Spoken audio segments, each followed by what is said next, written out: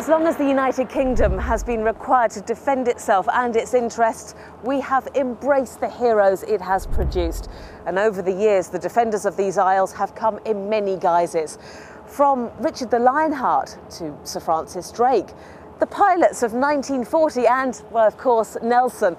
All our military heroes have relied on the UK defence industry to give them the right tools to protect our national values at times of crisis.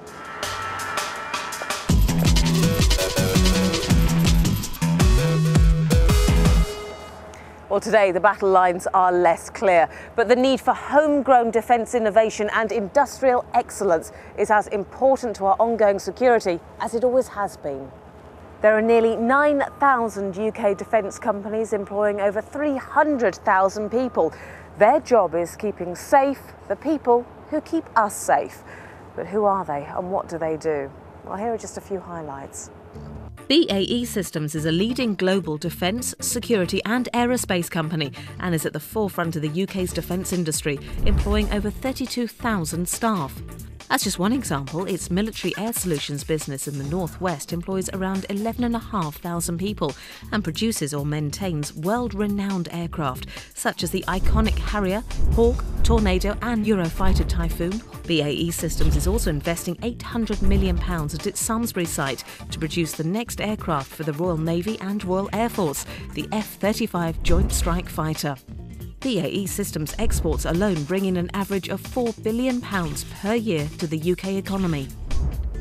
Working closely with the Royal Navy, BAE Systems surface ships provide high-quality employment in areas such as the South West, Merseyside and Scotland that prove profitable to the local economy and continue our nation's enviable maritime reputation. The multinational Finmeccanica Group is the second largest defence company in the UK. With 16 major facilities across the country, it employs more than 10,000 skilled professionals. Over the past 5 years, Finmeccanica has invested almost £2 billion in the UK, including its world-class technology centres of excellence, demonstrating the attractiveness of Britain's defence sector to overseas investment. Finmeccanica's companies design, build and support advanced helicopters, as well as supplying vehicle and platform electronic systems. The company also delivers specialist secure communication systems and improvised explosive device countermeasures, while providing integrated sensor solutions for land, air and sea, in addition to developing integrated system solutions for the UK Armed Forces and export markets. Based across 10 locations in the UK, Northrop Grumman provides jobs for nearly 700 specialist and support staff. The company predominantly supplies a range of defence electronics and information systems, including command and control, naval and navigational, electronic warfare, IT and unmanned ground vehicle systems. From protecting nations in need to providing homeland security, the defence industry's remit is broad in scope. UK defence companies are laying the foundation for future scientific achievement and economic security. In these troubled financial times, just how important is the defence industry to our national economy? The defence industry employs over 300,000 people. For every job created in defence, 1.6 jobs are created elsewhere in the economy. 10% of all manufacturing jobs in the UK are defence-related. The sector adds an average of £12 billion each year to our economy. Exports equate to 22% of defence turnover in the UK, more than banking or finance.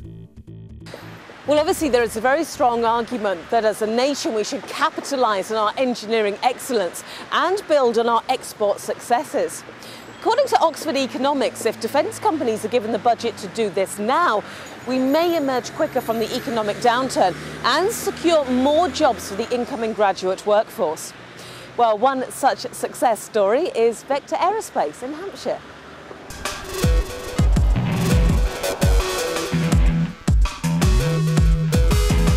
At Fleetlands, we undertake the repair and overhaul of rotary wing aircraft. Apprenticeships are a key part of our business. They really are a significant investment in the business and in the future of the business. We currently have over 50 apprentices going through at this site, and they are really key to our future. Recruitment satisfies some of our demands, but by investing in a 3-year training program with apprentices is key to our business.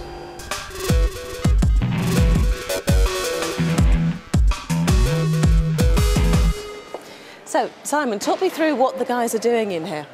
In this business unit, we are performing depth maintenance, repair and overhaul for the Lynx aircraft. So, how important is the contribution that your guys make here to our troops in Afghanistan? Any contribution we can make to assist the British Armed Forces is always very important. Any opportunity we have to ease that burden is very important to our business.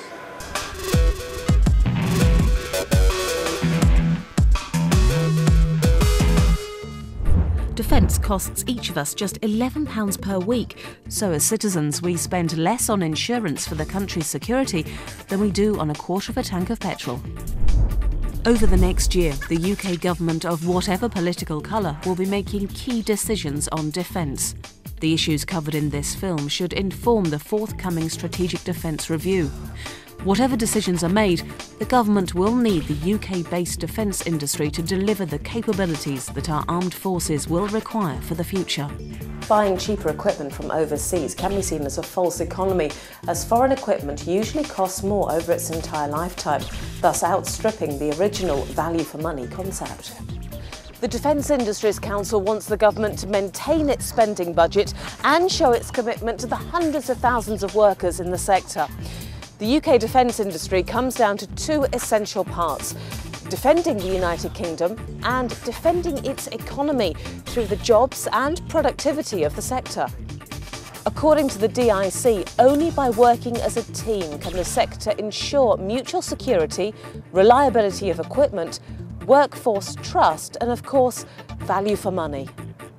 By supporting the UK defence industry, we are ensuring that our frontline troops receive the best equipment and that our key manufacturing regions are economically secure in the 21st century.